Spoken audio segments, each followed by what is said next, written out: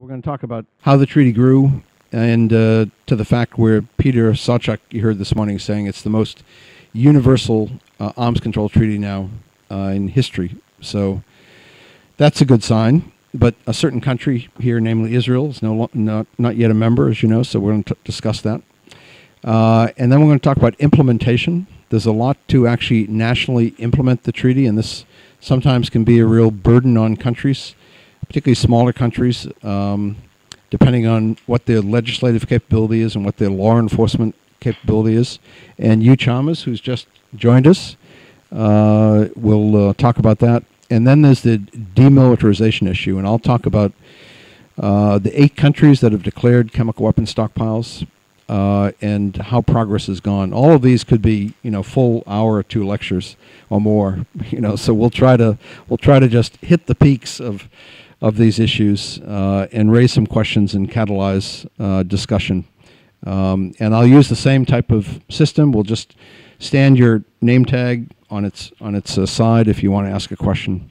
I think as we go on, if there's any really technical question that's an acronym or something that's not that's not understandable, just please speak up and ask. So with that, I'll turn it over to you, Jean-Pascal. Well, thank you very much, and thank you to the conveners for inviting me here to this meeting. I'm already really enthusiastic about the way the discussions this morning have gone, and it has been very rich, and considering that this is an audience wanting information, I was amazed by the things that I've been able to learn, new dimensions and so on. In my presentation, I'm going to talk about universality, but I'm going to talk about it in 2 dimensions. One dimension is, quantitatively, that is the number of states that join. But there is a second dimension to it, which I call qualitative, and that dimension is more about how states go about implementing the treaty.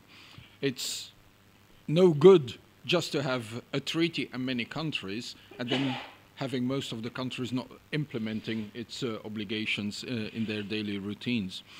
And from there, I'm going to present you with 2 slides how actually civil society can contribute to that process of implementing the treaty in 2 ways. One, the normal, daily implementation in a variety of ways. The second one, if one is confronted with allegations of use, and it's a model more or less based on Syria, but you never know which the circumstances might be.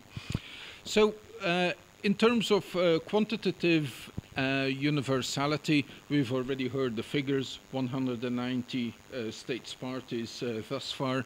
2 more are on the verge of becoming party to the convention. In terms of numbers, the CWC today equals the NPT, the Nuclear Non-Proliferation Treaty. However, there's the big difference, and the big difference is, of course, first, the CWC is actually disarmament. It's about bringing one discrete category of weaponry to 0. Nobody can have any weapons who's party to the convention. And secondly, it's the verification of that commitment to 0, which is undertaken by the international community. However, quite importantly, in a division of labor. In other words, certain responsibilities are undertaken by the Organization for the Prohibition of Chemical Weapons on behalf of the international community, but a very important part of the routine activities are actually the responsibility of individual states parties, and they have to undertake these obligations inside their own country. Now, coming back to the quantitative dimension, if I can have the first slide. Let me focus here on the Middle East, the status of the prohibition of chemical and biological weapons in the Middle East. And as you can see, there are 2 states in the Middle East. In the right column, not yet party to the convention, Egypt, which has neither signed nor ratified the convention, and Israel, which did sign it on the 13th of January 93. The BTWC, the Biological and Toxin Weapons Convention, 3 states are outside. This time Egypt did sign the convention, but Israel has not, and Syria is the 3rd state that has signed the convention, but is not a party yet. But let us not forget that document from 1925, which is the Geneva Protocol, that essentially prohibits the use in armed conflict of chemical and biological weapons. And here we see that again in the Middle East, 2 states have not signed it. However, this time we're talking about Oman and the United Arab Emirates. Now, why am I presenting you this table? That is, the situation as it is today, at least one international global agreement that deals with chemical and biological weapons covers all the states in the Middle East. There may be gaps in terms of individual agreements, but somewhere even Egypt and Israel are committed not to use chemical, biological weapons as a method of warfare because of the Geneva Protocol. So, in other words, psychologically, the step to abandon a category of weapon in terms of development, production, and stockpiling, what we are talking about are 2 weapon categories that, in any case, the states cannot use in armed conflict. So, psychologically, the step to basically abandon all the preparations, if such activities actually take place, should not be that big. Let me give you another point of reference in terms of the importance of the Chemical Weapons Convention. And Peter this morning already made reference to the fact that there is trade in a number of chemicals that have the potential of being applied for chemical weapon purposes. Not necessarily the end product, but of course if we talk about a chemical such as phosgene in World War I, that was the agent that killed most of the soldiers on the battlefields. Not mustard gas, but phosgene. And phosgene is so widespread produced in large quantities. Chlorine is another one. However, what we saw in the Middle East, you will recall that in 91-92, the Arab League adopted a resolution that no member would sign up, ratify the Chemical Weapons Convention until Israel becomes a party to the Nuclear Non-Proliferation Treaty. And actually what we've seen is a process over the years where more and more Arab League members joined the CWC. And if you plot that out on the map, the sequence of happening, you could actually see, if you take the Arab-Israeli cleavage in the Middle East as the geographical center of the whole thing, you could actually see that breaking the Arab League commitment, so to speak, happened in the geographical periphery. So it was like Morocco, Tunisia, Algeria on the western side, some of the Gulf monarchies on the eastern side. And the reason was actually relatively easy to explain, because their natural gas, their oil industries are all based on organic chemistry one way or another, and they needed access to the technologies, they needed access to certain chemicals and so forth.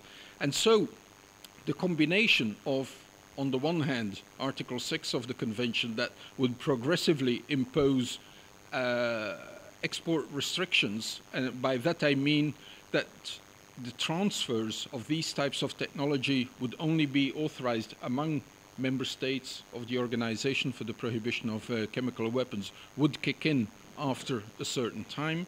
And secondly, Article 11, that promotes international cooperation for peaceful purposes in the field of chemistry offered a number of benefits to actually improve the types of activities they were doing. And so gradually what we saw was a movement from the peripheries, both in the west and the east, moving closer to the heartland of the Israeli-Arab cleavage in the Middle East.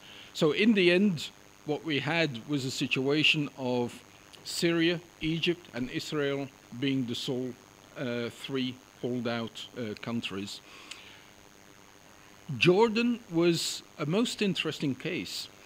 If we go back to 97, Jordan was a country not possessing chemical weapons, but surrounded by at least two known possessors, and with Israel, a possibly suspected possessor of chemical weapons.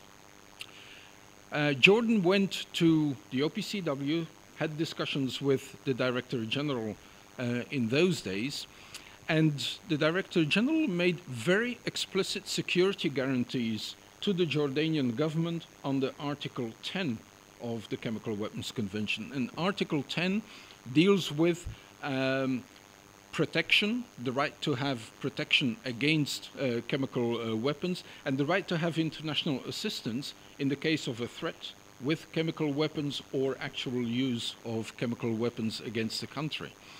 And those guarantees extended by the DG very explicitly to Jordan were sufficient for that country to sign up and ratify the Chemical Weapons Convention. So the idea of international guarantees of protection against chemical weapons is also a powerful motivator for any country to join the Chemical Weapons Convention.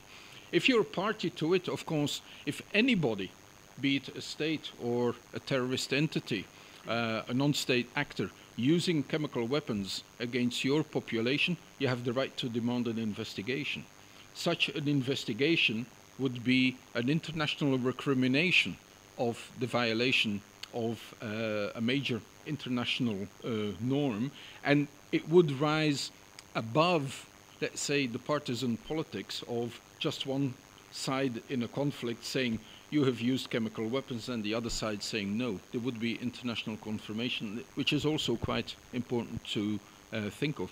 So this is how in the Middle East you can actually plot on the map how a variety of provisions of the convention contributed to states becoming party to it, despite political opposition for a variety of reasons which in and of themselves have nothing to do with the Chemical Weapons Convention per se. Let me come now to the qualitative universality. I have briefly mentioned already that division of labor, international community versus national state party. What we have under the CWC is the absolute obligation to implement the convention. And implement, it means putting all types of legislation in place, I mean, if only to allow the international inspectors onto the territory to go into factories and military installations that are of relevance and so forth. However, there is also the dimension that whatever is prohibited to a state party should also be prohibited to individuals. So to the nationals of the state party, whether they operate on the territory of that state, or if the nationals undertake activities that are prohibited outside the country. That's the extraterritoriality principle. And you must adopt that. My country, Belgium, for example, had to introduce the concept of extraterritoriality into its legal system as a consequence of the Chemical Weapons Convention. We didn't know that principle before.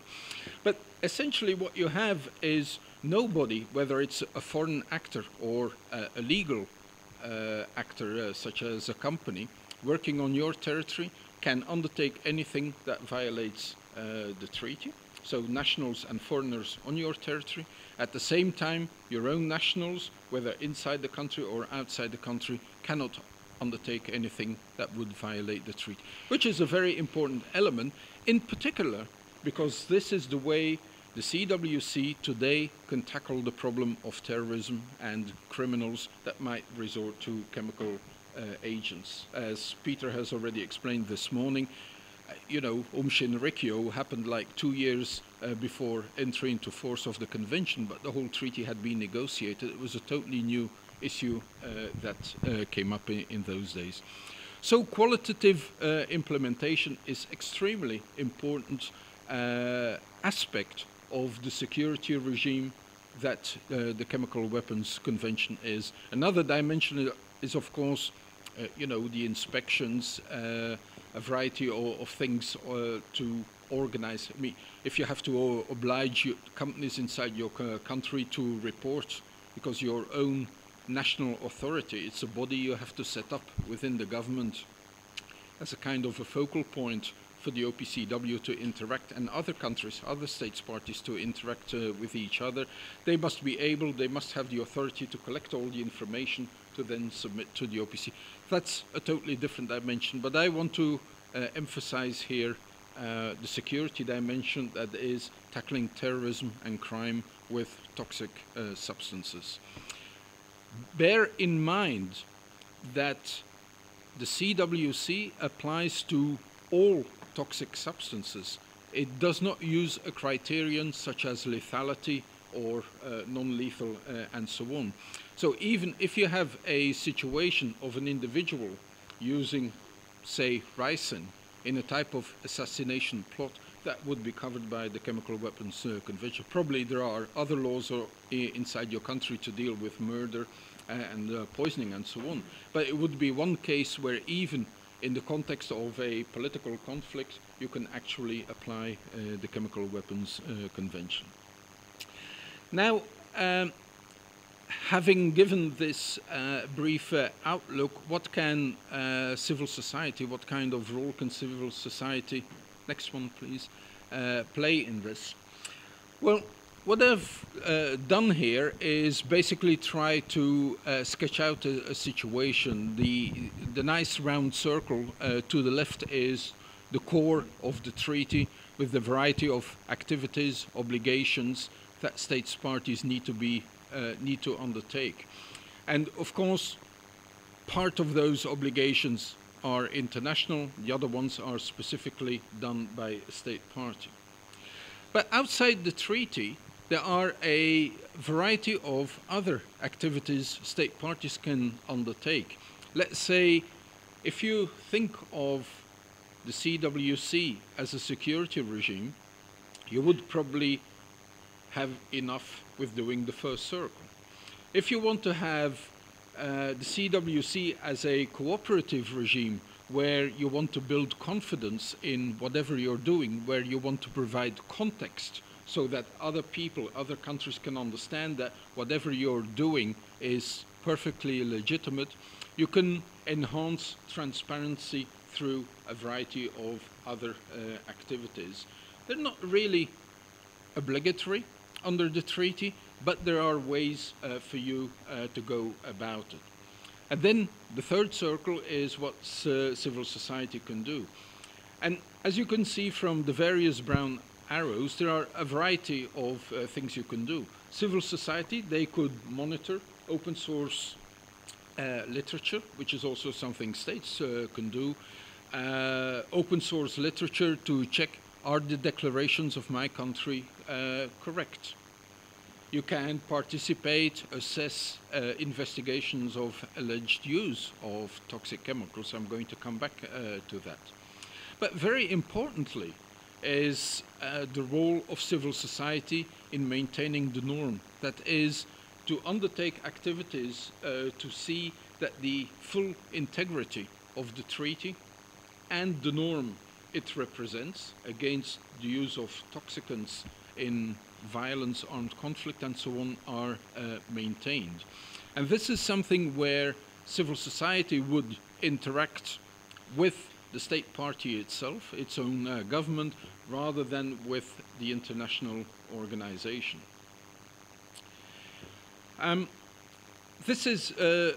These are very important elements. completeness of declarations, if you really get into that, it's really understanding what the treaty is about. And it's not just that perhaps you should be extremely suspicious what this or that factory or research laboratory might be doing, but it is particularly an activity to understand, for example, how science and technology evolve, because of those developments, how they might pose a challenge to the treaty, and then to come up with a number of solutions, a number of proposals on how the country might adopt, for example, its legislation to cover those new types of developments. And many toxic chemicals are being researched, are being produced for perfectly legitimate commercial reasons. However, they can also easily become available for hostile purposes. The mere fact, and tomorrow on terrorism I'm going to get a bit deeper in that, but the mere fact that, for example, a criminal or terrorist entity might get hold of commercial stocks, you know, a depot where a company keeps some of the substances, might get hold of it and then one way or another release it. That's a question of chemical security. It's also interesting to point out these types of issues that might pop up. Then for the final slide, here is a different way how civil society might get involved, and this is in a war, armed conflict situation, where basically civil society can be divided in two major components. Those are the people actually living, trying to survive in the war zone and starting to report on a number of incidents. And they will contact the press most likely. They will contact international organizations to publicize the whole thing. The second group of civil society are then what I would call the expert and activist communities in other countries than the country at war or countries at war. And then they bring to bear their expertise in terms of critically analyzing whatever is coming out in terms of allegations from the war zone. So that can lead to informing governments, international governments to start acting, international organizations such as the one for the prohibition of chemical weapons, or UN bodies can then be mobilized and go over to action. Now, this may seem a bit abstract to you as Israelis, yet I personally can already see, and where are the microphones here? Hidden microphones? None? No, but one element, for example, where civil society could actually already undertake concrete action is in the various manifestations. There is, let's say, quite liberal use of right control agents here in Israel for a variety of activities. You know, if you already start simply documenting those incidents, that you start building up certain types of statistics on the circumstances under which they were used, number of casualties, you know, duration, and so forth, and you start reporting on that, that would already be a great help. Why do I say that? Well, one, right to control agents such as tear gas are prohibited as a means of warfare under the CWC. However, they are authorized for law enforcement and domestic right control. But as we are dealing with a number of conflicts between ethnic communities, as we are dealing with counter-terrorism, counter-insurgency operations, the borderlines of law enforcement become very fluid, and they move slightly into areas that might be called armed conflict. Take, for example, the Moscow theater in 2002, where hostages were taken at a chemical incapacitant carfentanil. Now, carfentanil is a commercial sedative, but it's used to subdue elephants and rhinos and hippos, that type of animals. You apply it to humans, And in addition, people are subdued, but then you kill them with conventional weapons. And this is increasingly controversial in the context of the Chemical Weapons Convention. But for you, it might already be interesting in terms of an exercise to start documenting that, because I can't put my finger on it, but somehow I wonder whether the way right control agents are used by the Israeli military security forces, if that is not an obstacle to the ratification of the convention. I don't know. I put it up as a question to the Israeli friends here, and it's up to them to investigate and perhaps push the issue if it's relevant. Thank you. Thank you very much, Jean-Pascal. Now I think we'll all talk one after the other, and then we'll open it up for questions and discussion, if that's okay with you all. I'll pass the mic to Hugh Chalmers. Hi everybody, good afternoon. Before I start, I just want to check if I can get my slides loaded up. Unlike Jean-Pascal, I've gone for somewhat more slides, so I'm going to be keeping that guy over there kind of busy while we do this. But anyway, it's great to be here. I want to thank everybody, the Chemical Weapons Convention Coalition, Israeli Disarmament Movement, and of course Green Cross for having me here. I'm going to kind of take on some of the national implementation issues that Jean-Pascal raised with his presentation by giving a general overview about how a state becomes a party to the Chemical Weapons Convention, what that really involves on a national level, and what's involved in essentially remaining a state party and working with the OPCW in the future. If I can get the next slide, I'll give you just a quick overview of Vertic and what we do. We're an independent, not-for-profit organisation in London. We spend nearly all of our time promoting the effective verification and implementation of international agreements. We do this in two ways. We have a big group of people that work primarily on research, so new verification techniques for various things, Chemical Weapons Convention, nuclear weapons, radiological weapons, things like that. And a group of people that work on national implementation assistance. They fly around the world at the request of countries to help draft legislation, essentially. And this team have worked on helping states implement the Chemical Weapons Convention, the Biological Weapons Convention, Convention on the Physical Protection of Nuclear Material, and the list goes on and on and on. But with that being said, I'll move on to my next slide.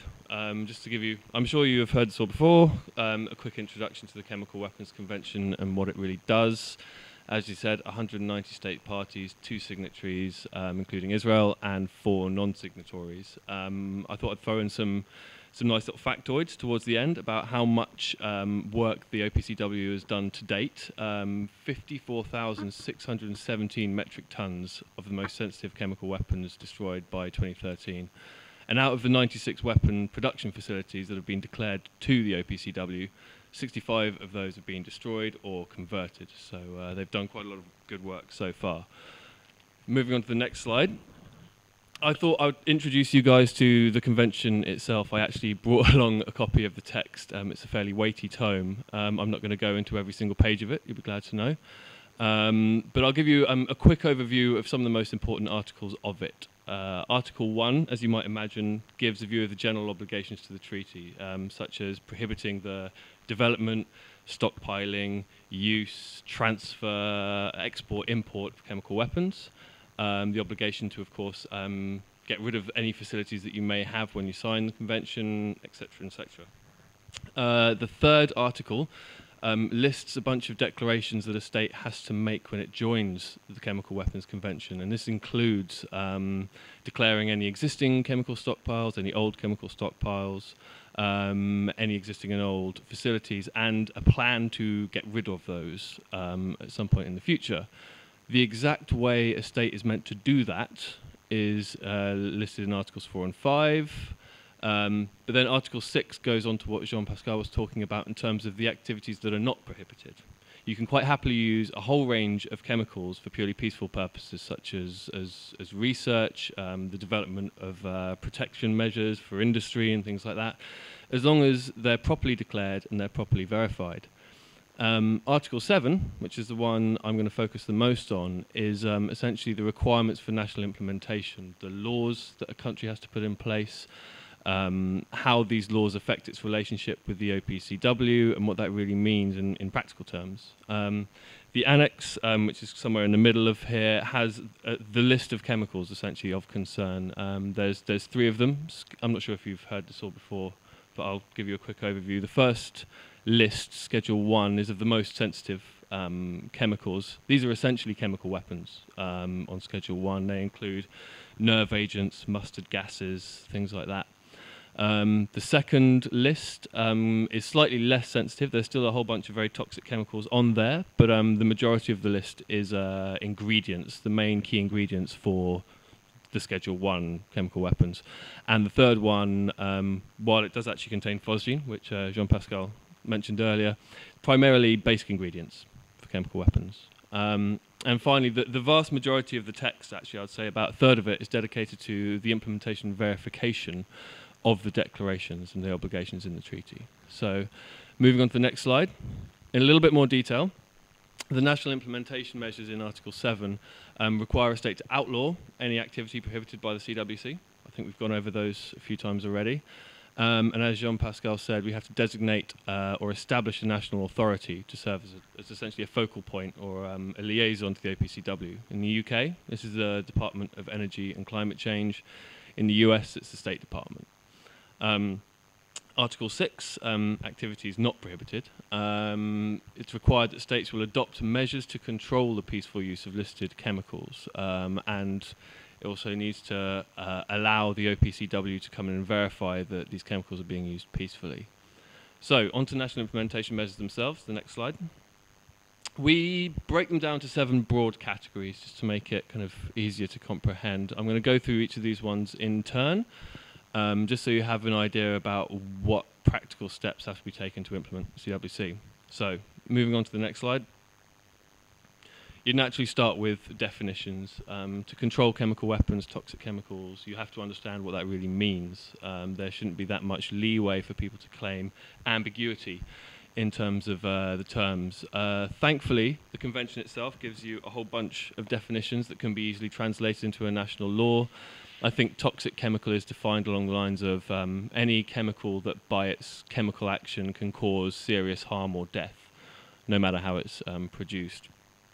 Once you have those definitions in place, then you can move on to prohibiting certain activities. So for chemical weapons themselves, you need to have a law that prohibits the development, production, acquisition, as we said, of chemical weapons.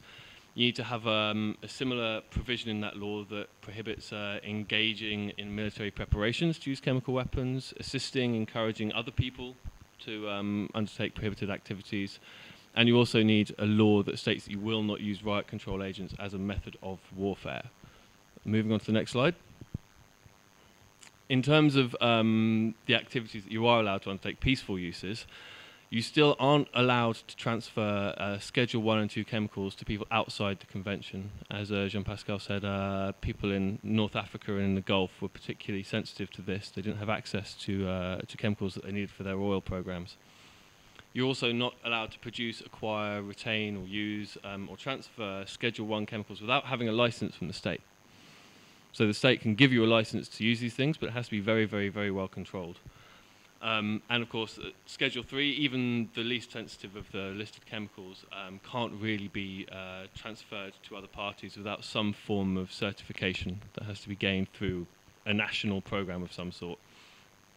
And again, as Jean-Pascal said, you need to make sure that these laws apply to all relevant parties. So not only those within the state, but nationals that are outside of your state. So you have to have this extraterritoriality rule in your national legislation so you can prosecute anybody that goes against the convention, even if they're not necessarily in your state at the time when they did it.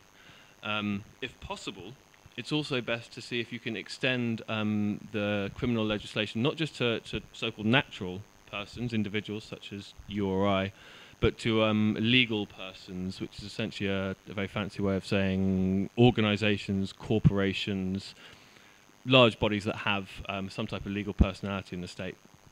Moving on. You then have to make sure that you have some form of kind of licensing body and mechanism in place within your national legislation. As I said earlier, for Schedule 1, you have to make sure you're licensing the production, acquisition, everything about them has to be very, very carefully licensed. No transfers to people outside of state parties, and no retransfers, so no sending it to someone who might send it on to somebody else. Similar for Schedule 2 chemicals. I'll move on quickly just so I don't... Next slide, please. Thanks. And Schedule 3 chemicals, again, another form of licensing or declaration. There has to be some way that the state knows what's going on, what's being produced, where and how. You need to have some form of licensing to permit the transfer of these chemicals. And again, no transfers to people outside the convention without some form of permit from the state. And of course, all of these control mechanisms come together with a very detailed form of record keeping. This is the primary mechanism with which a state can communicate with the OPCW. It has to know which chemicals are being produced where, how much.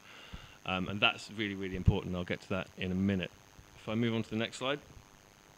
You might also want to develop national legislation for chemical safety and security. Now, this isn't strictly required by the Chemical Weapons Convention. You have to bear in mind the safety of people and the environment, but you're not required to necessarily implement all of these laws. But UN Security Council Resolution 1540, which all states are meant to abide by, requires people to put in place effective security legislation for chemicals. Such mechanisms could involve establishing a system of notification for accidents, loss or theft, so you know what's gone wrong where and when. Some mechanism with which to train personnel at the facilities. You can have personnel background checks, physical protection within and outside facilities, etc., etc. So this is an important addition to any chemical weapons legislation. If I can move on.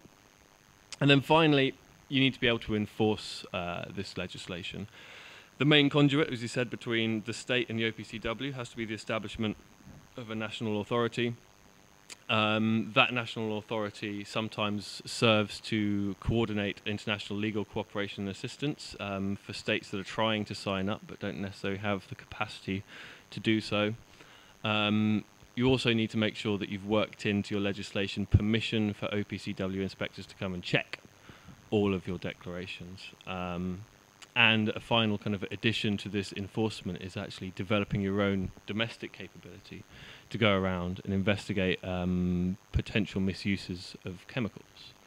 So if I can move on. That's essentially all of the laws. Well, an ideal law would have all of those bases covered, and that would be the primary mechanism by which a state can become a party to the CWC. But once it has all that in place, it also has to give a very clear picture to the OPCW of what chemicals it has in its boundaries, what activities it has. So it has to give very large initial declaration of chemicals and activities to the OPCW. Now, the amount that you have to declare and the details of these declarations depends upon the sensitivity of the activities. So if these activities involve Schedule 1 chemicals, then naturally you have to go into quite a lot of detail about where it's happening and how it's happening. But for Schedule 3 chemicals, you only have to start declaring this stuff on a regular basis if you have facilities that are producing, say, more than 30 metric tons of this stuff a year. So the requirements change depending on what's going on. These are obviously sent to the OPCW, who then organise on-site inspections, so inspections actually at the facilities to verify these declarations. And as above, the frequency and intensity of these inspections depends upon the sensitivity of the chemicals at hand. For facilities that deal with Schedule 1 chemicals, they will always be inspected pretty much once a year, or I think they should be. Jean-Pascal might correct me if I'm wrong on this one. But for Schedule 3 facilities that are producing, above 30 metric tons a year, essentially the facilities that will be investigated are picked at random, and no facility will be inspected more than twice a year. So that it's trying to strike a balance between being effective, but also not necessarily being too intrusive and disrupting the activities going on there. Now, if any problems arise from these inspections, let's say they find that there's far fewer chemical precursors than the declaration state, or that there's some undeclared activity, then the first port of call is always for the OPCW to work with the state in question to try and resolve these ambiguities. But if that doesn't necessarily happen, if the state can't explain it properly, or it seems like there might be suggestions of non-compliance, then these questions can escalate from the technical secretariat, the OPCW, to the executive council, all the way up to the general conference of all the state parties there. So that's how questions kind of rise up through the inspection mechanism. States themselves can raise a question with the OPCW. If one state feels that another state may be non-complying, then they can ask the OPCW to investigate. And again, the whole process starts if these things aren't resolved properly, then it escalates up towards other levels to try and address it. And in the most extreme situations, and I have to emphasize this has never actually happened yet, a state can request a challenge inspection at any facility within a suspected state. If the OPCW agrees, I think it has to, if there's a vote and 75% of them disagree, then it doesn't go ahead. But if the OPCW agrees, then the state party has to open its doors to the inspectors to come in and check for any signs of non-compliance. And I have to emphasize again, it's an extremely drastic move to take. No one's tried yet, because I think the shame and the cost involved of carrying out one of these when you're wrong is quite high. So quickly moving on to the next slide. So I've given an outline of the type of legislation provisions that have to be included. How might a state go about it? There are 3 different ways. You can have kind of a comprehensive chemical weapons law that covers all of the provisions that I've outlined, and maybe others, that stands alone as a chemical weapons law. You can wrap all of these various different sensitive materials together into a weapons of mass destruction law. One that covers the control of biological weapons, controls chemical weapons, controls radiological material. It will separate these things out into different chapters because reporting requirements may be different, but you can wrap them all up in a weapons of mass destruction law, and I think India, South Africa, some other states have taken this path.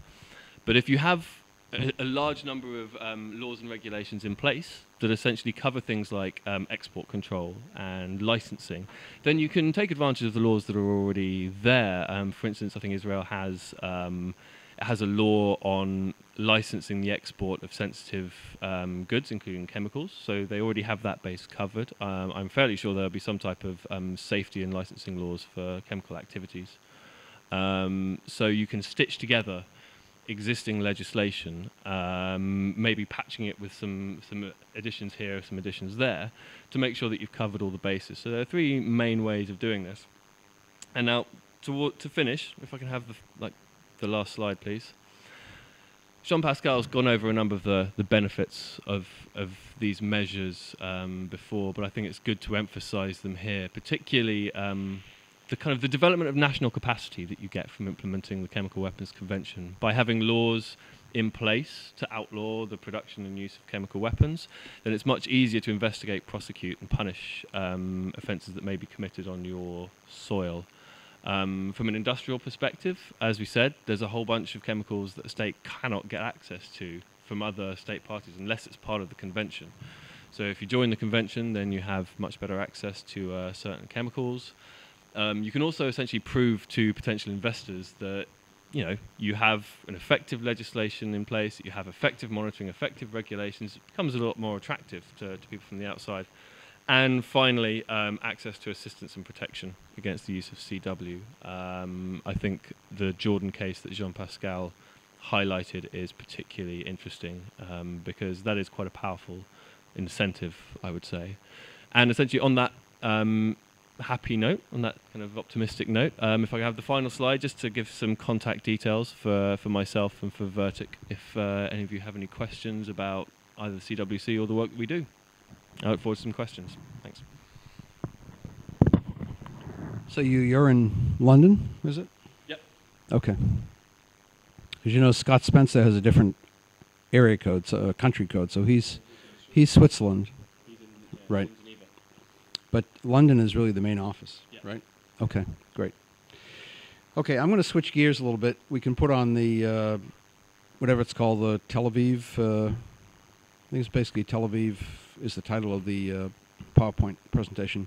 I'm going to switch gears and talk about nuts and bolts a little bit. Destruction of chemical weapons. This could be a very long and complicated presentation, so I'm going to try to go through it fairly quickly. But I'll show a lot of pictures too to give you a sense of the complications and the difficulty in moving towards eliminating, well over 72,000 metric tons of chemical weapons in eight declared possessor states today. So you can go on to the next slide. The first thing I really want to say and emphasize is that I mentioned kicking off this morning, we're in a very interesting period of time where we've made it 1 century, before the major use of, from the first major use of chemical weapons in warfare.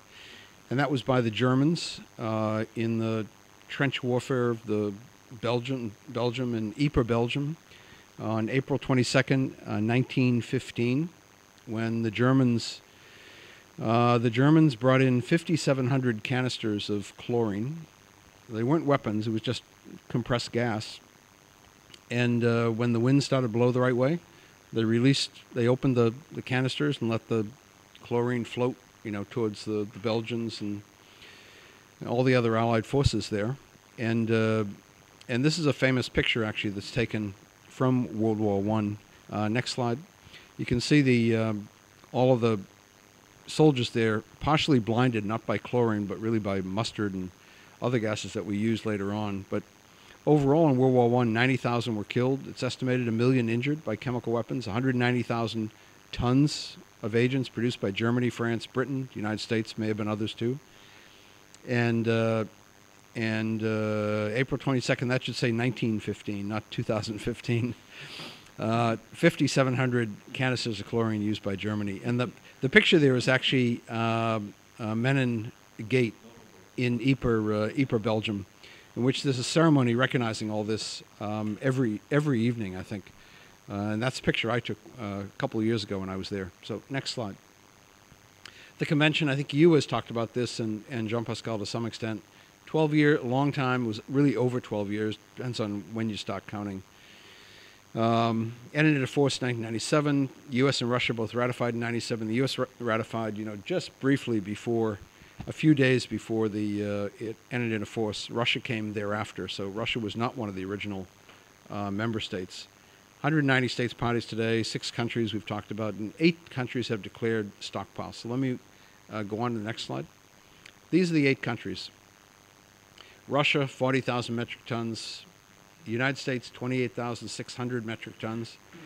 We always talk about it as U.S. tons. In U.S. tons, it's 31,500. India, about 1,000 tons, plus or minus. South Korea, about 1,000 tons, plus or minus. That tonnage is still classified. You really can't find the exact tonnage in the public literature. Libya, 26, a little bit slightly over 26 metric tons. Albania, 16. Iraq, we talked about earlier. We don't know what Iraq really has. It's all detritus or debris, former weapons, old weapons that are in these 2 bunkers that have come under the control of, reportedly, of ISIS, now outside of Fallujah. And then Syria, about 1,300, slightly more than 1,308, I think, is the latest number. But in total, these numbers don't add to the total here, but it's more or less, it's 72,500 metric tons. It's a lot. And of course, there were hundreds of thousands of metric tons more than this before the treaty came into force long ago that many other countries produced and have since, prior to the treaty, gotten rid of. Next slide. So I just want to give you a sense of both the big 2 stockpiles in the U.S. and Russia. In the United States, there are 9 stockpiles that were declared. This was all pretty public information prior to 1990. The United States and the Russians and the Soviets, actually back then, talked bilaterally about destroying their stockpiles while the treaty was being negotiated. And the United States actually began destroying its stockpile in 1990, unilaterally, 7 years before the treaty came into force. So the U.S., even though the United States always hates to talk about unilateral disarmament, it in fact engaged in unilateral disarmament. It built the first incinerator on Johnson Atoll in the late 1980s, And the Johnson Atoll incinerator actually began operating in 1990. There were percentages there. I don't know if you can read them from where you are, but the percentages you notice in the United States of the size of the stockpiles are quite different. So you have the very smallest stockpile on the right-hand side called bluegrass. That's 2%. It's about what would that be? A couple thousand tons.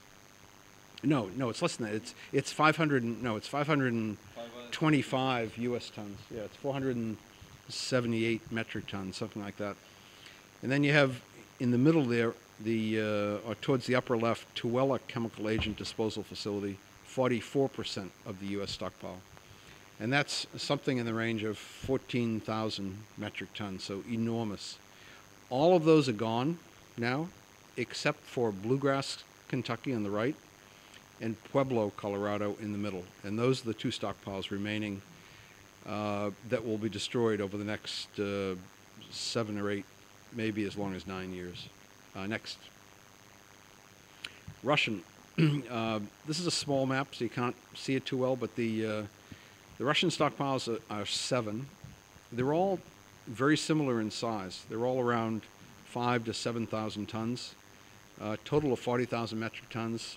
The one in the far right, you see, is a place called Shucha in the Kurgan Oblast, which is just north of Kazakhstan.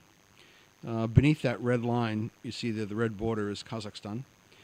And that's actually what got me first engaged myself in chemical weapons destruction back in 1994, when I was part of the first U.S. government on-site inspection of a Russian stockpile. And we went into this unknown place out in the Siberian steppes east of the Ural. It's the only one east of the Ural mountain range. And we saw, 2 million nerve agent artillery shells in about 80 warehouses in the middle of a remote forested area surrounded by 14 villages, total of 40,000 Russian peasants, really, and Siberian agricultural workers. Very little security on the site.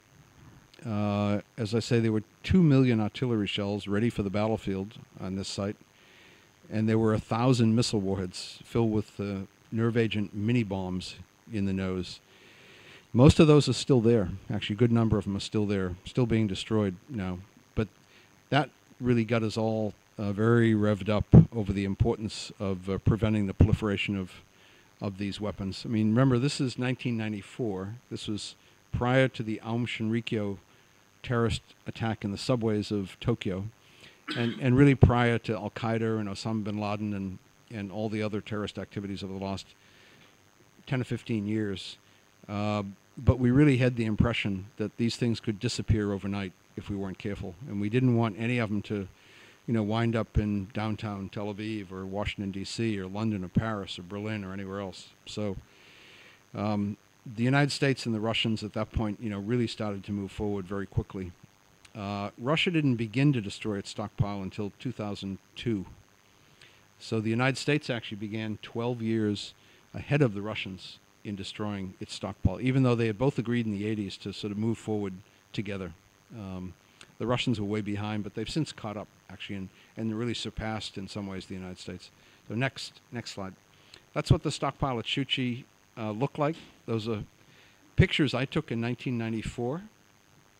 It'll give you a sense of you walked into these giant warehouses that looked like wine racks filled with wine bottles, only these things, held a few kilograms of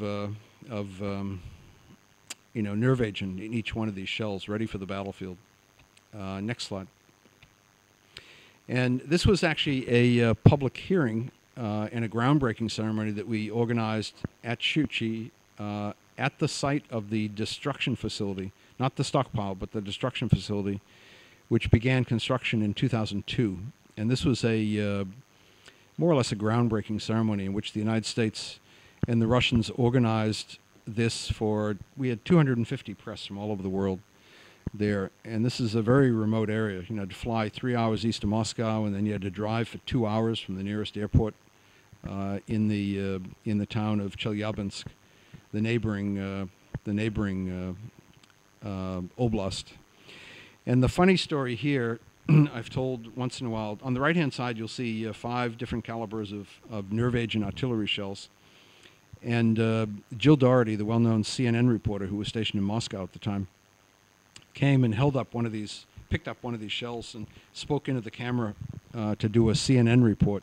And she said, these are all, a few of the 2 million nerve agent artillery shells the Russians have. And of course, these are training weapons here at the groundbreaking ceremony. And the commander tapped her on the shoulder and he said, Miss Doherty, these aren't training shells. And she said, what do you mean? He said, these are all live agent shells. We brought up this morning from the stockpile to show everybody. And so the Russians actually transported these in the back of a pickup truck 20 kilometers over Siberian roads. 2 giant missile warheads filled with, I don't know how many kilograms of nerve agent mini bombs, and then the 5 artillery shells. It's what? No, yeah, right. That's a detonator, right? Harry Potter. So this is after we expressed all our concern about the danger and the proliferation nature and the risks of diversion and theft and loss and all the rest in 1994. This is 8 years later, and they're driving these things around the roads, in the Kurgan Oblast of Siberia. So this is what has all prompted us to move forward as quickly as we could to get rid of these things. Next slide. So very quickly in the United States, destruction began in 1990. They began on Johnston Atoll in the Pacific Ocean, and that's an island in the middle of the Pacific, 750 miles, about a little over 1,000 kilometers west of Hawaii. A big stockpile there, probably 2,000 tons, I think, or more, that had been brought secretly from Okinawa, where they had been forward deployed, in Germany.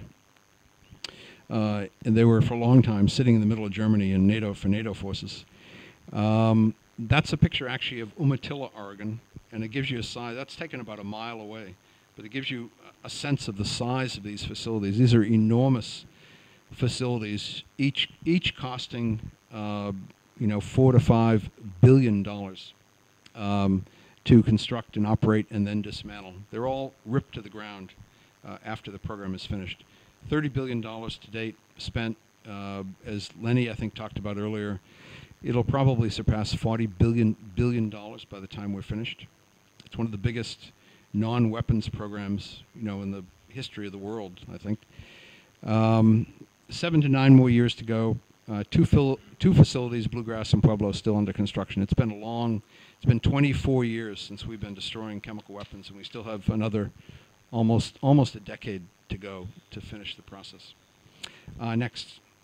In Russia, this is a picture from one of the nerve agent sites. I think it's Maritikovsky in Russia, and it shows you the big aerial bombs they have. What the workers are doing there is they're opening the aerial bombs, which are filled with nerve agent, and they're measuring to see how much airspace is in the bomb. Then they're introducing a neutralant, basically hot water and sodium hydroxide, then plugging the bomb up again and rolling it back into the warehouse to cook. It's a sort of exothermic chemical operation. And after 2 or 3 months, they go back in and measure again to see if it's been 99.9% at least destroyed. And if so, they drain it and then either burn the liquid or treat the liquid or solidify it in some fashion for permanent final second stage solution. They've destroyed 2 stockpiles, both Lewisite stockpiles. Facilities there at a place called Gorny and the other one at Kambaka were built by the Germans and a German company called Eisenmann. And they've spent around $8 billion to date. 3 of that billion was spent by the West, primarily the United States and Germany. But the British, the Australians, the Canadians, all the Scandinavians, the Dutch, many others are actually very much involved too. But the big 3 were, the main one was really the United States, Germany, 50% of that, and then Britain, probably another quarter of that. And they originally said, along with the Americans, that they would finish in 2007, because we haven't done that. Then they said they'd finish in 2012, and we haven't done that, obviously. The Russians then said they would finish in 2015, next year. And next month in the OPSW, when we're all there for the Conference of States Parties, they will announce that they're now projecting 2020. So all of this has sort of slipped and slipped and slipped, partly due to the complexity and the costs and the politics involved and all. Next. I think 2020 is pretty likely, yeah. And the United States has said for its own program 2023. I think we all have joked over the last 5 or 6 years that the Russian and American programs will converge over time, and because nobody wants to get too far ahead of the other one, ironically. And so I think, the United States is probably likely to finish, if construction and systemization continues to go very well, which it is, maybe 2021, 22, and Russia could be 2021. So it's going to be very close, I think. And just quickly, Albania destroyed its stockpile in 2007. Albania ironically joined the convention, declaring itself a non-possessor state. And then about 6 years later, in 2003, I think it was 2003, they said kind of, oops, we think we have a stockpile. And and they invited the Americans and the Germans and the Swiss, I think the Greeks also went, to check out this stockpile you see on the right. And there were these mysterious-looking canisters with Chinese markings on the outside, up in the mountains in this little garage with absolutely no security on it outside of Tirana. And so we're actually very fortunate that we found this little garage that had 16 metric tons of mustard agent. And the other big challenge, not to go on at length about this though, but Eisenmann fortunately agreed from Germany to go in and build a kind of mini incinerator to burn this stuff right on site, because nobody wants to move this stuff if you can help it. And that's where the Syrian operation is interesting, because the Syrian stuff moved all over, the whole European continent and the Mediterranean. So they moved in a small incinerator. The Americans paid for it all. And they started up. They put one of these containers in at a time. And unfortunately, Eisenmann miscalculated about the heat and the speed of burning these containers. And they estimated the first container would take 19 minutes to burn in the incinerator. It took 19 seconds to burn. It basically exploded in the incinerator and worked up such a fire, a furnace fire, that it burned a hole right through the bottom of the incinerator. Almost killed the workers in the thing. So they shut it down immediately, burned out the afterburner, and Albania was right up against this legal deadline under the Chemical Weapons Convention. And they couldn't find a furnace-qualified welder to come in and fix the incinerator for over 6 weeks. So in the meantime, Albania was the first country to technically violate its treaty deadlines under the Chemical Weapons Convention. And everyone, understood it was a technical problem and nobody's fault, and everyone blessed Albania and said, we're just glad to get rid of it, but hurry up and get the job done. So Albania went forward with the Germans and finished another 2 months later, so it worked out fine. But the interesting other little bit of story news here is Albania was the country that the United States and the OPSW went to ask if they could handle the destruction of the Syrian stockpile, because they're very close to the Middle East here, and it wouldn't be far to carry it, and they've already got this experience behind them. And Albania immediately rejected that process. But one of the reasons they told me they rejected it is because the Germans and the Americans and the OPSW, in verifying it, never cleaned up the secondary waste from the incineration program. So the site in Albania still has the secondary waste, the toxic waste from the Albanian destruction program in 2006 and 2007. It can't be used for anything, no. And really has to be I believe under the Chemical Weapons Convention, destroyed. But it's still sitting there in toxic waste barrels. And the Albanians are waiting for someone miraculously to come in, I guess, other than themselves, and clean it up. So anyway, South Korea, 2008. We don't know the size of that stockpile. Very secret program. The South Koreans, as some of you know, Jean-Pascal knows this, refuse to allow their name to be used at the OPSW. So they get infuriated when someone shows a slide like this that puts them in the list. Because at the OPSW officially, as Peter knows well, you talk about Albania, India, Libya, Iraq, Syria, the United States, Russia, and another state party. And everyone is it? Yeah, if Peter was doing this, it'd say another state party or a state party. And everyone around, in the general meeting room, smiles and says, South Korea, okay, all right. But they're still highly sensitive about this, and there's no information on their program. There's a lot of speculation why, but we can talk about that later if you want. India, also a highly secret program, but the Indians themselves allow their name to be used as a possessor state, have talked about it publicly a bit. But there's no information publicly as to where the stockpile was, how it was destroyed, what it consisted of. It was actually a mustard agent stockpile. It was burned in India, but I couldn't tell you the site. I'm actually not sure where it was. Libya, 26 tons. That was a troubled program due to the civil war. Stopped the program in the middle of it. The rebel forces or Libyan tribes ransacked the site. Luckily, none of the weapons were stolen.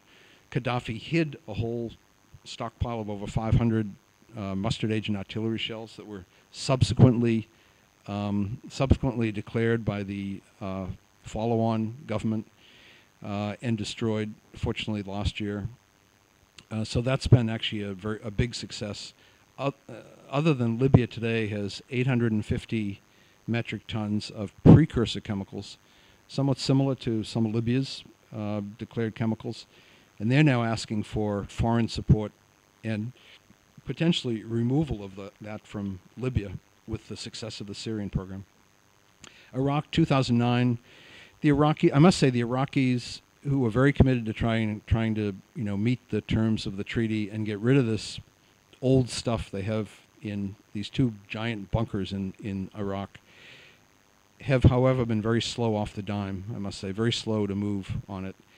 The OPSW has not pushed them that much, and nobody else has really come forward. They've looked to the Americans to pay for all this, and I've always said, listen, the Americans are spending $40 billion in their own country.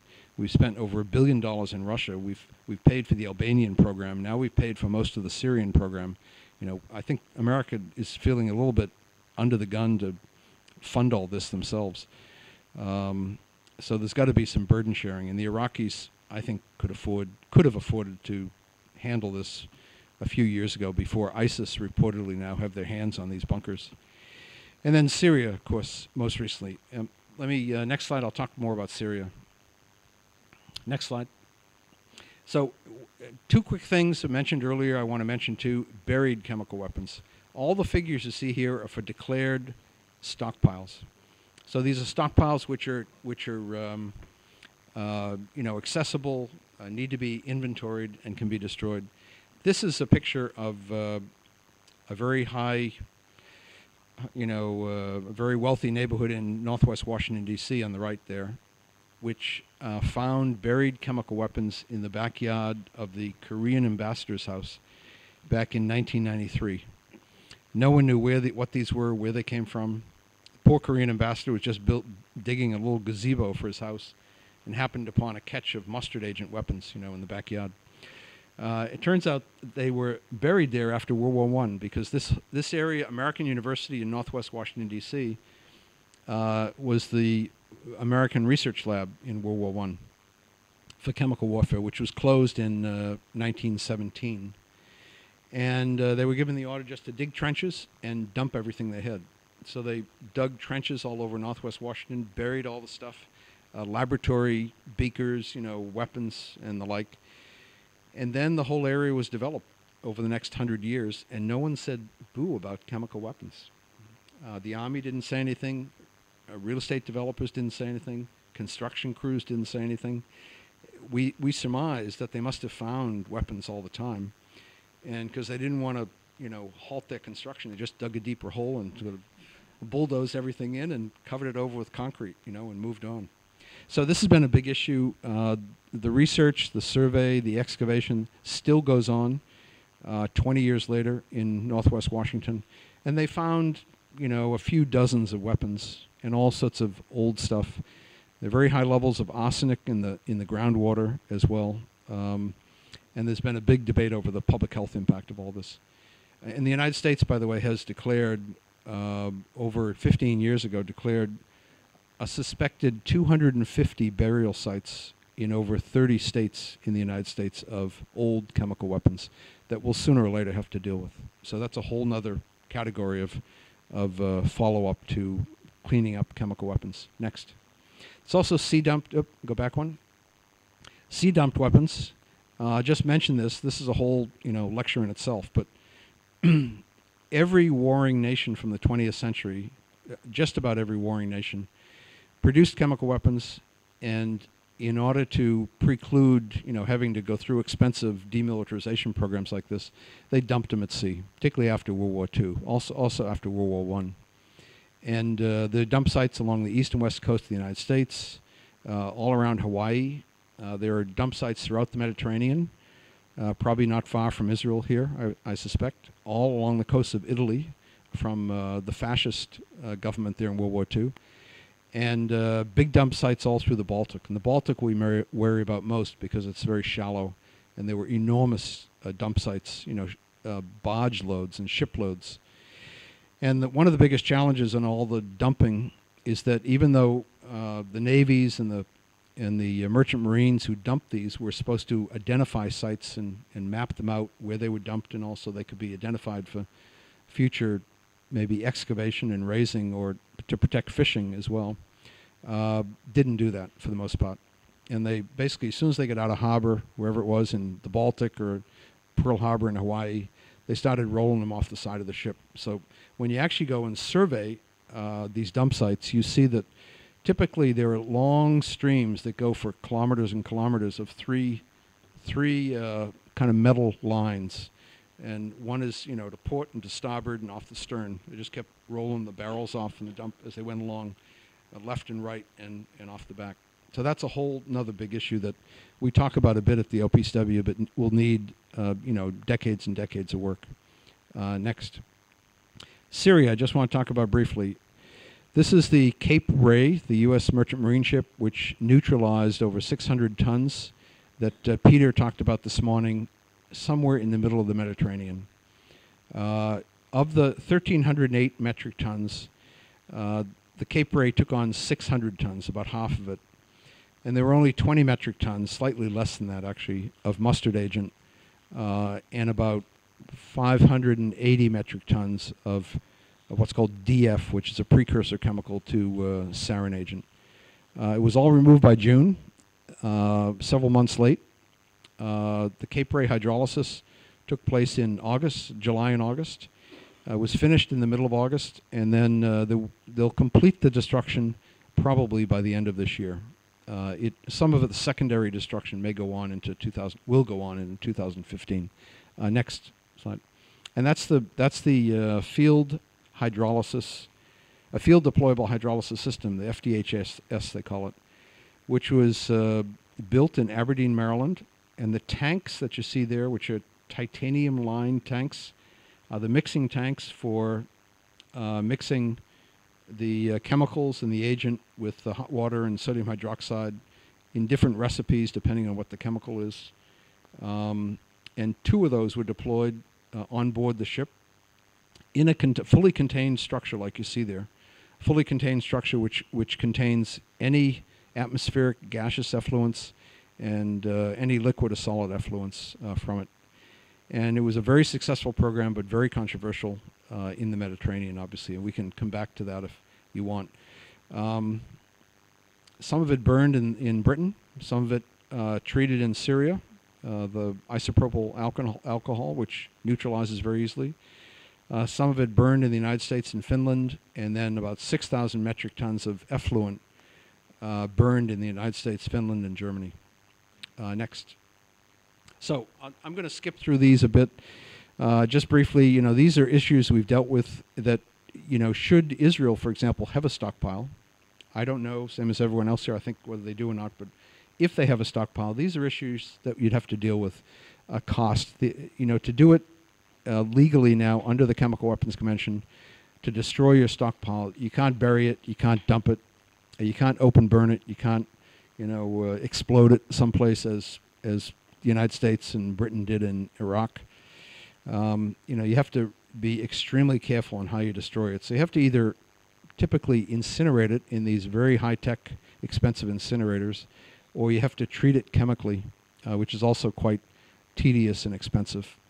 But the cost has always been a big issue. The United States itself first estimated the total cost at $2 billion. And now we're approaching $40 billion, so it gives you a sense of the escalation. Technology choice, has been loads of discussions in the United States over the years over what the right and the safest technology is and the most cost efficient. And the big fight has always been between incineration and neutralization. What are the impacts on the public health and the environment? How do you manage all the toxic waste and all the rest? Next. Emergency preparedness. We've done this very close to highly populated communities. There have been houses, within spitting distance, as we say, within the distance you could throw a baseball from the bunkers and from the facilities. So you can imagine if, if you had a stockpile here in Israel and you were to burn it somewhere, that the communities, downwind of it, your children's schools, your homes, you'd be a little nervous about what might be coming out of the smokestack and whether there'd be any leakage. So there's been a lot of money spent in the United States and some in Russia too, to prepare people for emergency response, to shelter in place, to let them know really what to do if in fact the sirens go off and you have to evacuate very quickly. Ironically, this is a Russian test. These are Russian women actually practicing for emergency evacuation and preparedness here. And when we did this in Russia probably 10 years ago, there weren't any men that came to this at all. It was all women. And we asked where the men were, and they said, oh, they have serious things to do, I said, well, this is actually pretty serious. If you had a major leak of nerve agent, you'd consider this pretty serious. Next. And then big issues arose, particularly in the United States and Russia, which had, in the end, did it relatively transparently and involved communities and all, which we helped facilitate. This is a picture of the main road in Shuchi in Siberia. So it gives you a sense of the development there, of the community, socioeconomic development. And this is the first hearing we did in Shuchi back in 1996, which we packed the hall and really showed that the Russians were really interested and very concerned over the whole process. But you needed to involve the communities, and the communities, whether it was American or Russian, all said, listen, we've lived with these weapons, for decades and decades. If you're going to spend $3, $4, $5 billion on these sites, we have to get a piece of the pie. You got to fix the roads, you got to fix our water and sewer systems, and provide us with gas, electricity, and things like that. So there's been wide debate over community involvement and investment in the whole programs, and I can talk all day on that if you'd like. Next slide. This is the town center in Shuchi. So once again, gives you a sense of the sort of developing nature of Shuchi and the poverty there.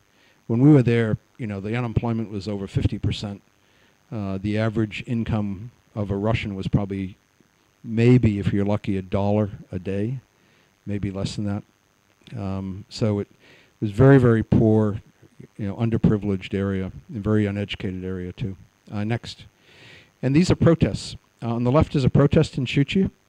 If you read Russian, it says, without guarantees of social protection, there won't be any construction of the factory, of the destruction facility. And safety, right. And on the right-hand side, Novi X in Texas. That's a protest march in Houston, Texas, where there's a big Veolia Environmental Services incinerator which burns the effluent from Newport, Indiana, and also is burning it from the Syrian destruction program. And it's unfortunately a very poor African American community. So you have this big, industrial waste incinerator, really in a very poor community, which leads to issues of environmental justice and social justice and all. Next. And then we've had enormous demonstrations against the Syrian operation in Crete and Cyprus and Greece and Turkey. And there were over 10,000 people at a time turned out protesting the neutralization of the Syrian chemicals on board in the middle of the Mediterranean and the risks that might mean for fishing and tourist industry and the like. I must say, unfortunately, there was not a lot of outreach in any planned or strategic way in the Mediterranean. And we tried to work with the OPSW, we tried to work with the Americans, with the Italians who were hosting the one of their ports, the transportation, and with the United Nations. And essentially, there was some, limited efforts. There were a couple of conference calls. There was one open house on board the ship in Rota, Spain, which was too little, too late.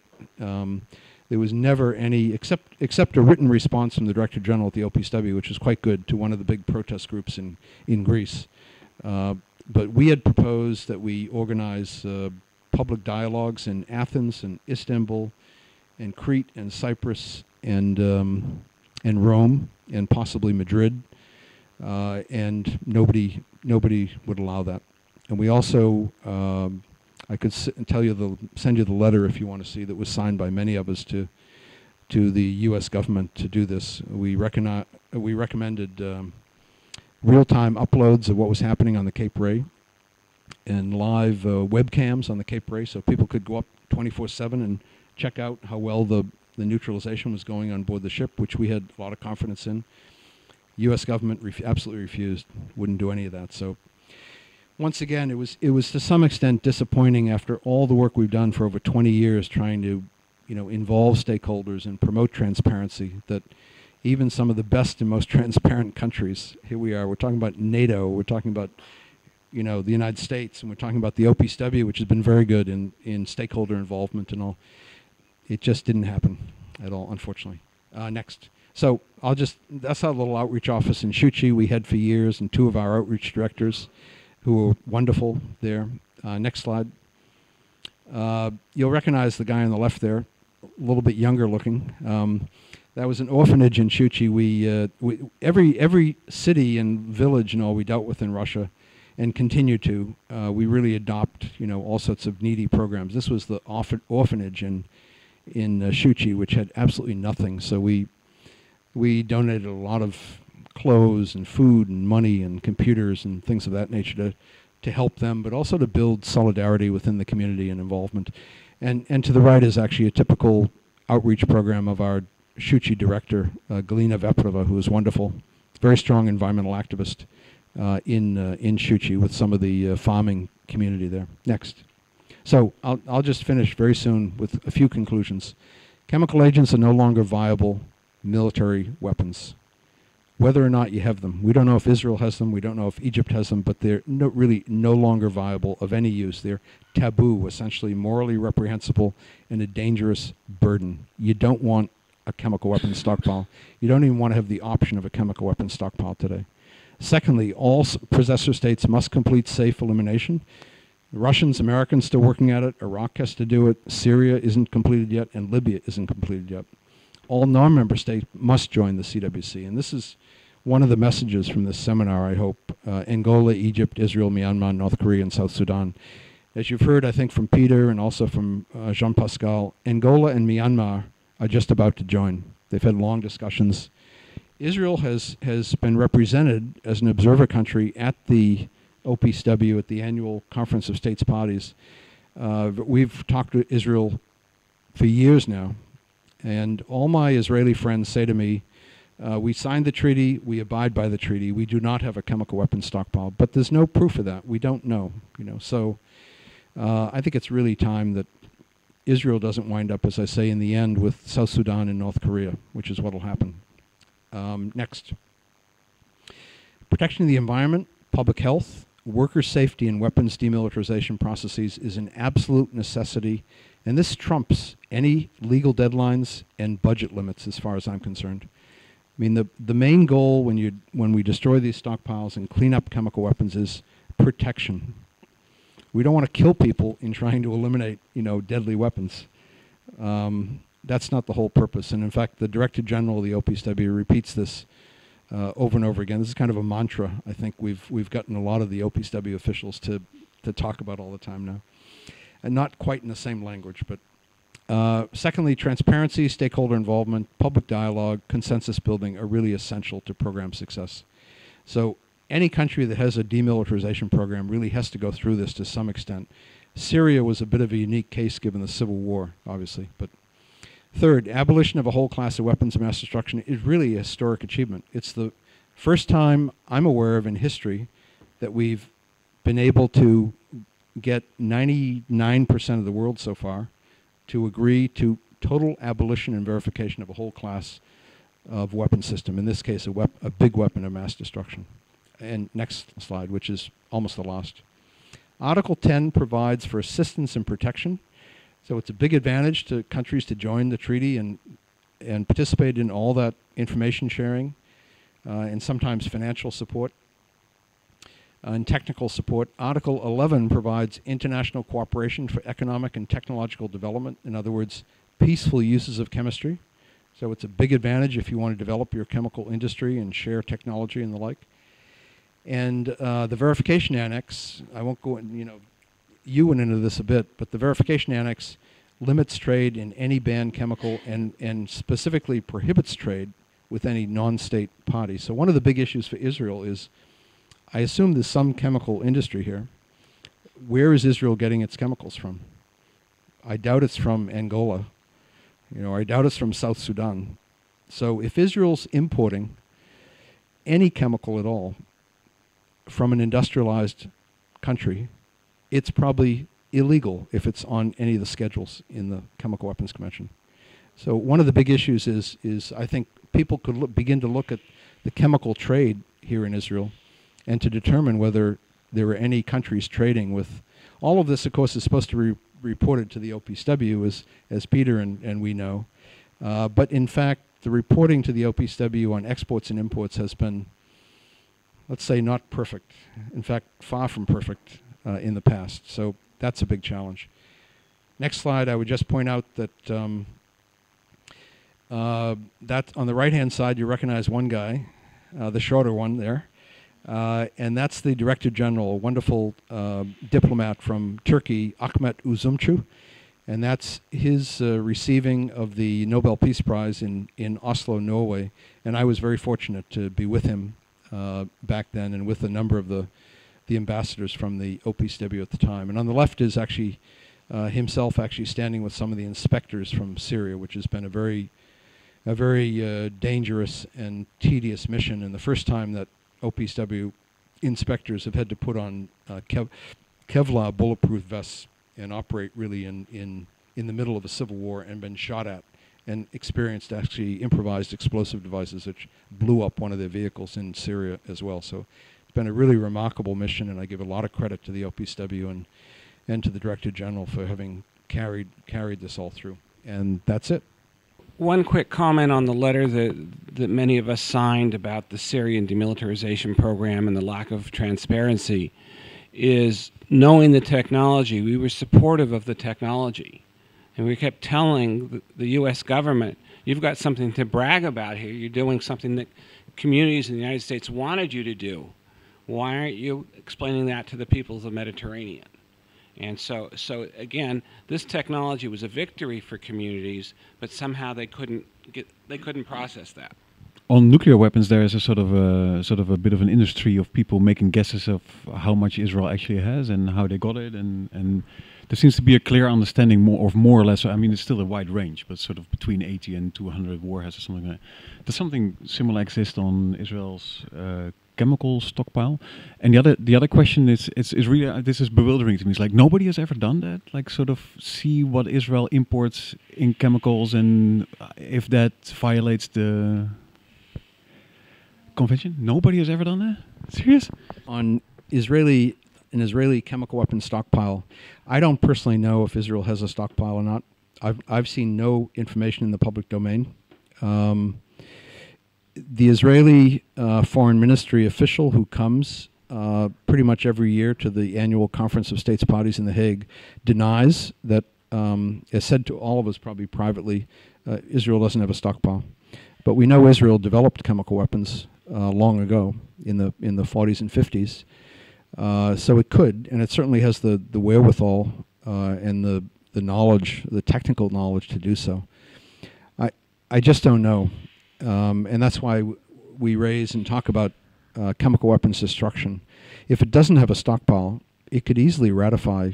And the toughest thing is then having, as I think maybe Jean-Pascal or Peter mentioned earlier, or maybe it was you have to, your declaration to the OPSW when you join, as Syria is still going through, is a big, long, complicated declaration. And so it's very hard for countries that have chemical industry, or particularly those who've developed chemical weapons in the past. I've never seen one because they're mostly classified documents, but they're 700-800 pages long, and you have to declare everything in your program: exports, imports, precursor chemical supplies, laboratories, burial sites, all that, back to 1946. And there's some question, of course, with Syria as to whether Syria's really had adequate documentation for all this. But all declarations, the Russian and American, I can imagine how complicated those were. They're largely kept classified because I think countries are very sensitive over where they obtained their chemicals, who helped them with technology in the past. The Americans have actually opened up their own declaration. I think the American declaration is the only one that's public knowledge. The Russian, the Albanians are very careful about talking about how they receive their chemicals from China. The South Koreans don't want to talk about where they receive their chemicals or technology from, but their stockpile looked very much like the newest American stockpile. And of course Syria, Iraq, all of that is very sensitive, partly due to all the European suppliers, I think, to them all over time, and the Russian suppliers. You may remember the head of the Russian program in the 1990s, was arrested in Russia for too many visits to Syria, and sort of business on the side he apparently was doing, with chemical weapons development for the Syrians. So the declarations are very sensitive, but I've never seen any public information on Israeli trade in chemicals. And I'm not sure, do you know, Peter, if the trade and annual declarations to the OPSW are public information? I don't think so. I don't think they are. The confidentiality arrangements at the OPSW and any of these multilateral treaties tend to be, at least from the NGO perspective, somewhat controversial. We all think that this should all be public information and knowledge and might help prevent certain countries from doing certain things they really shouldn't be doing. But obviously, confidentiality is a big issue for certain countries, some more than others. And we all know the countries within these multilateral organizations that are particularly adamant on their confidentiality. And it tends to be probably nobody around the table here right now. But it is an ongoing problem. And I do think a country like South Korea, which refuses to even have its name mentioned as a possessor country, is really abusing the confidentiality privilege. And I would strongly argue that all the declarations that have been made by the 8 possessor states so far should be made public eventually. These are good news stories. They've destroyed their stockpiles. Why shouldn't the Indians talk publicly about how well their program went? Why shouldn't the South Koreans do the same? So anyway. Thank you. A couple of points in terms of the questions and discussions come up. First, as far as I know, Schedule 3 chemicals are not under an export control reporting mechanism of the Chemical Weapons Convention. That was something states parties had to decide upon, I think, 5 years after entry into force, and they never took a decision. So we're basically talking about Schedule 2 chemicals.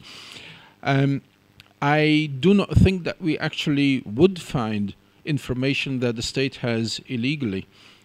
transferred such chemicals to Israel, I think what we might find is that the Israeli industry actually substituted some of the controlled chemicals for alternatives, and that these might entail an environmental opportunity cost to Israel, in the sense that they're not the safest or the cleanest types of methods to use. This is quite a possibility we would be talking about.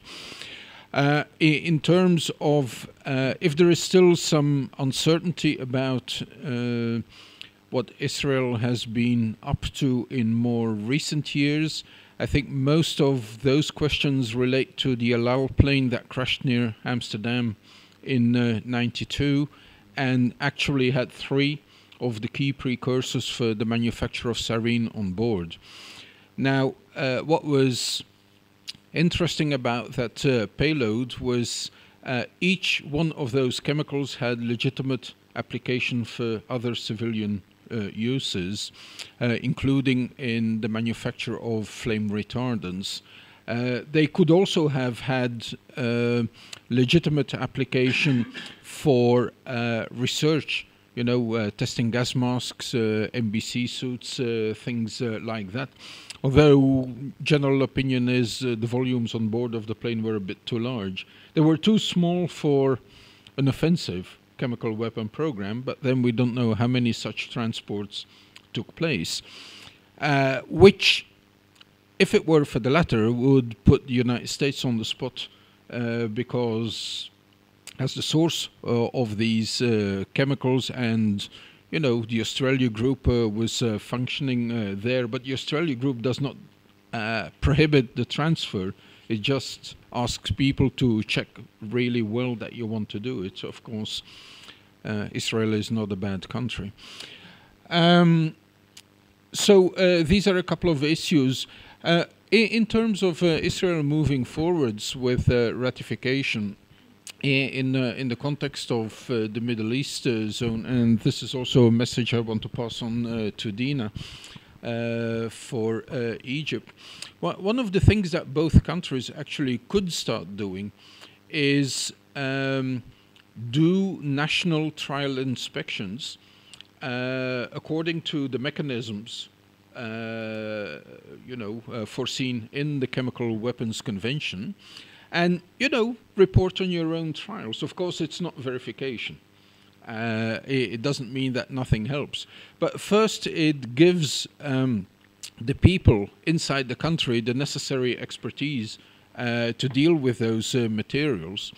In Israel, you could have a situation where the whole site at Nesiona, where chemical and biological defense are grouped together, and the Weizmann Institute is right next door with nuclear stuff, that there could be hesitation whether the inspections might pick up certain things that have nothing to do with chemical weapons and would reveal other types of information.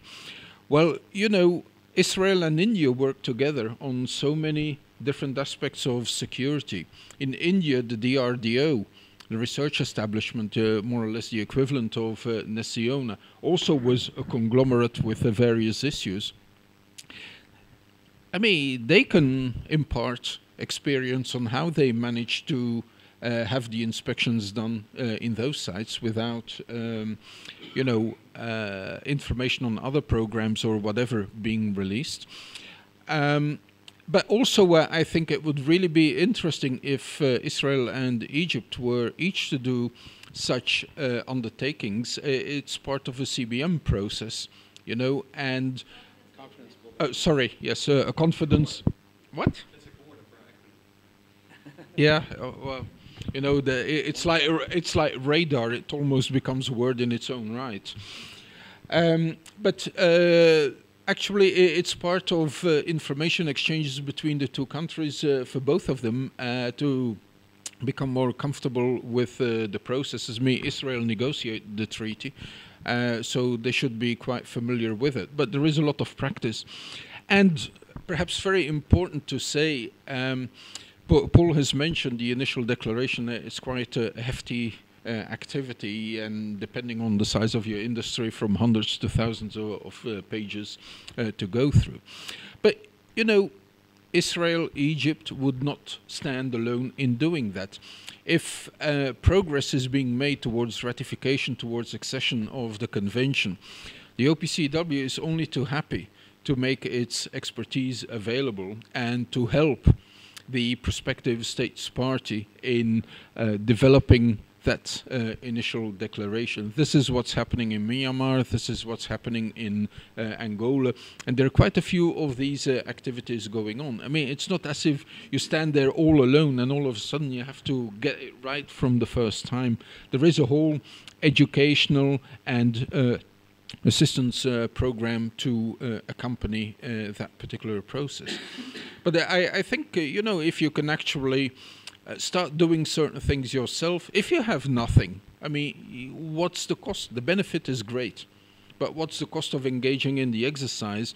And what starts out as a confidence building measure, by joining the treaty, it's no longer a CBM. You publish a confidence building measure. It's a declaration you formally and legally bindingly make to an organization. But essentially it's the same thing going on. So that's like my final wisdom. I don't really have much to add to that. I think Jean-Pascal's kind of wrapped it up fairly clearly. Schedule 3 chemicals in particular, as far as the OPCW, I think text is concerned, you only really need some form of end-user certificate to export it to another country. So that end-user certificate may be believable from the perspective of the exporter, but other people may look at it and think, I don't necessarily believe that that's a viable certificate of peaceful end uses. And yeah, I think the Albania case that that Paul mentioned is a key example of how difficult it can be to put together these initial declarations, but there is a huge array of various tools and mechanisms available provided by the OPCW itself in the form of kind of training and technical outreach and legal assistance, but also from non-governmental organisations. I know that my colleague Scott has been to a number of countries around the world to provide advice and as to how to do the legal side of things. So it may seem like a daunting task given the history of chemical stockpiles that Paul outlined, but there's tools aplenty to move these things forward.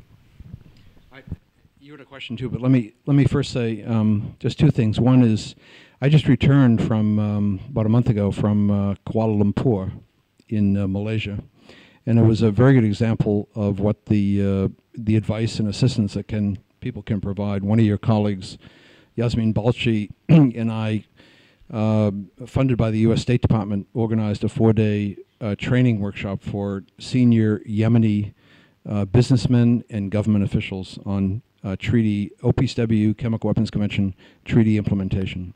So we had law enforcement officials there from the Federal Bureau of Investigation. We had a number of other experts in different areas. So it is possible if a country like Israel or Egypt want to join or make the decision to join. There's loads of training and help that can be made. And the other point that nobody is probably thinking about, universality, as Jean-Pascal talked about, means the OPCW has access to every single part of the world for inspections. So where else is there, other than these 6 countries, do you think that the OPCW doesn't have access to today? There are 2 places in particular I'm thinking of. One of them very near here, Palestine. Now, I don't know if Palestine has chemical industry, probably not much, if any, but there's Palestine, which needs to have access, OPCW inspectors have to have access to, and there's an island called Taiwan, and at the OPCW you call it the T word, because whenever you mention the T word, Taiwan, the Chinese ambassador is like a jump in the jack in the box, you know, jumps out and wants to raise a point of, you know, there's only one China, there's no such thing as Taiwan, it's part of, no. But Taiwan has one of the world's largest chemical industries, and so we need eventually to have access to Taiwan, and nobody is concerned that Taiwan is somehow building a chemical weapons stockpile. But you know, you still need to inspect and verify, and I think sooner or later something will have to be done with those two regions. Whenever I mention them as states or countries, the Chinese in particular jump out of their skins, and maybe in Israel when you mention Palestine as a state, the Israelis jump out of their skins. But regardless, you have to have access to all potential sites for chemical weapons activities, chemical industry, production, storage, transport, and management. So.